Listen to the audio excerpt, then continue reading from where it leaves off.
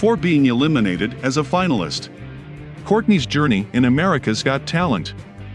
Courtney auditioned for AGT in its 13th season. The way she sang in the auditions made the whole crowd stand on their feet to dance.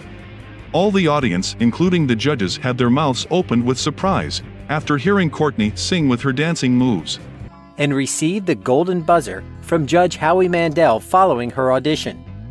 Her cover of Otis Redding's Hard to Handle propelled her to the quarterfinals and earned her devoted followers. The artist appears to be resuming her career today while continuing to work on her music.